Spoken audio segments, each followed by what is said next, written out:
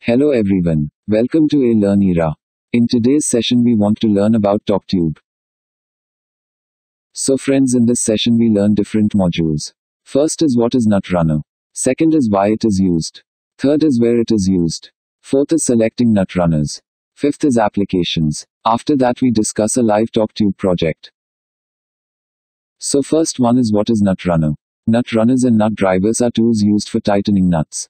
By definition, nut drivers are purely mechanical hand tools, while nut runners are pneumatic, electric or hydraulic power tools. Pneumatic nut runners are powered by compressed air, and vary in terms of air fittings and air consumption. Electric nut runners use a DC controller as a power supply. Next is, large nut runners systems are designed to be mounted in a fixed position, usually on an assembly line. Second is, where it is used. Find the right tightening solution for automotive final assembly plants, drivetrain production and tiered supplies. Next point is rework and recalls. Third is quality and durability at assembly lines problem. For that, we find some solutions, see in next slide. Smart production tools provide error proofing and operator feedback to avoid rework and recall.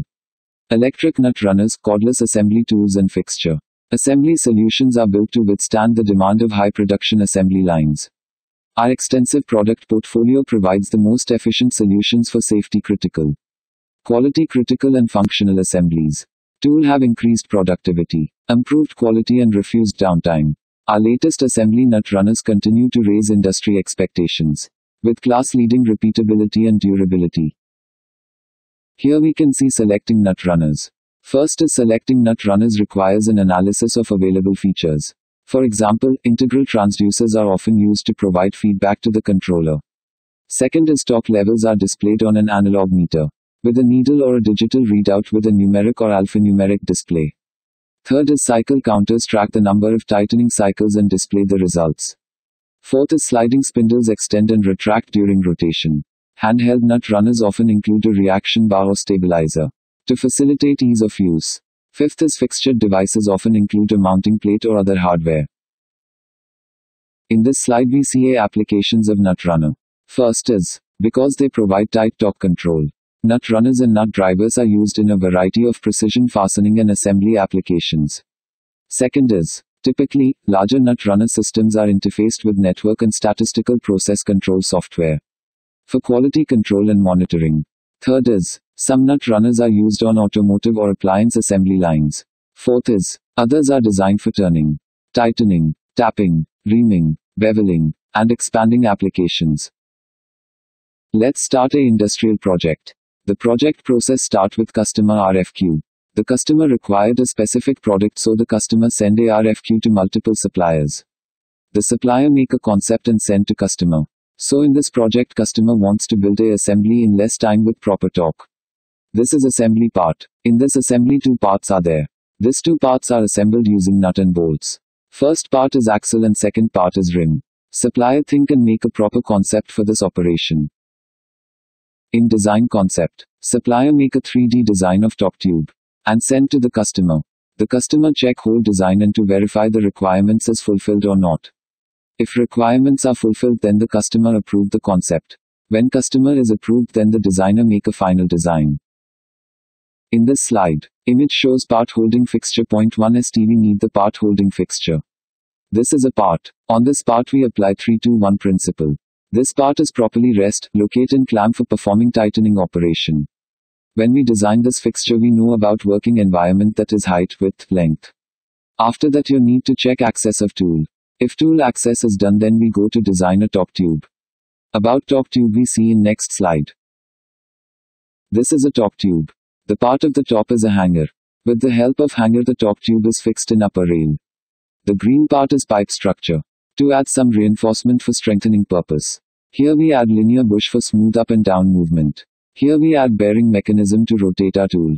This a DC tool. Here we can see spring balancer. The tool can be turned up and down with the help of spring balancer.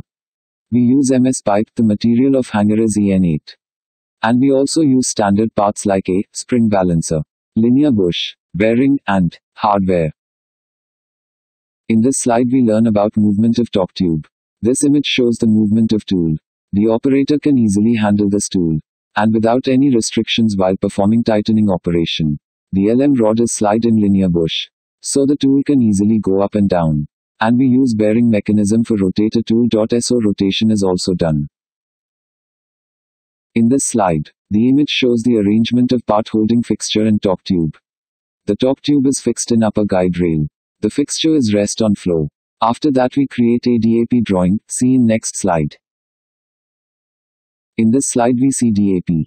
It means Design Approval Review. So we create DAP drawing.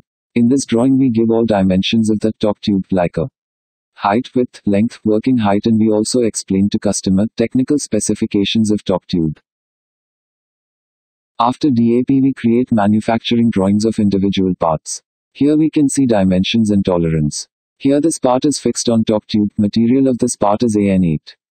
For increasing hardness we apply a hardening process on it. After hardening HRC is 38 to 42. Now we see L block drawing, we give all dimensions with tolerance, which is required for manufacturing. The position of L block is here on torque tube. This L block helps to hold the tool and also hold bearing housing. Material of L block is mild steel. So complete all parts drawings same as above. After that in factory we manufacturing all parts within tolerance. In manufacturing process simultaneously we check that part and make a dimensional inspection report. See in next slide.